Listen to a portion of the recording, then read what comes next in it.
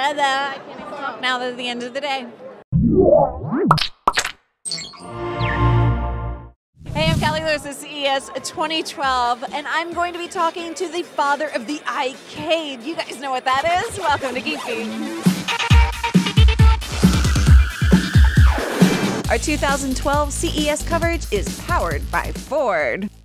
Hey, I'm Callie Lewis at CES 2012, and I'm very excited because you know how much I love the iCade. Well, Fred Galpern, the father of the iCade, the guy who made this happen, is right here. Thank you so much for joining us. Oh, thanks. All right, so explain. Our audience knows the story. They've seen us play with the thing, but explain how this came about from your perspective. Sure. Well, I'm a big fan of the site Think Geek, and I was on there just browsing, and April Fool's Day comes. What crazy stuff are they going to come up with? I saw the iCade. I picked up the phone immediately and said, Ion Audio can make this real. Let's do it. Let's do it. And they agreed. They were really excited, and so we made it.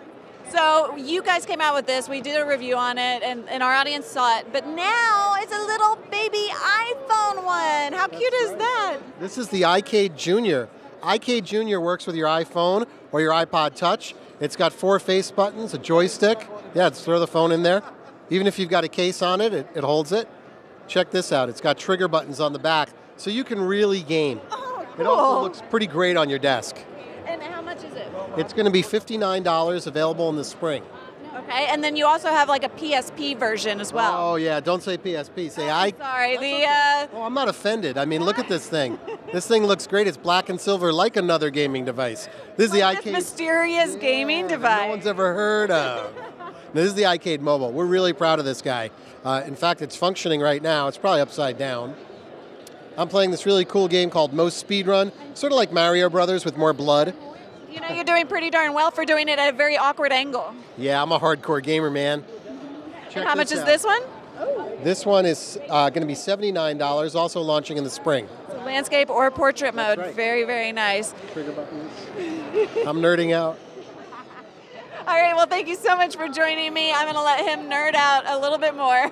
And you guys can catch all the rest of the CES coverage at geekbeat.tv/CES 2012. I'm Callie Lewis. Bye-bye. You know, when you come to the trunk of your car with an arm full of groceries and gadgets, you're so going to appreciate the 2013 Escape.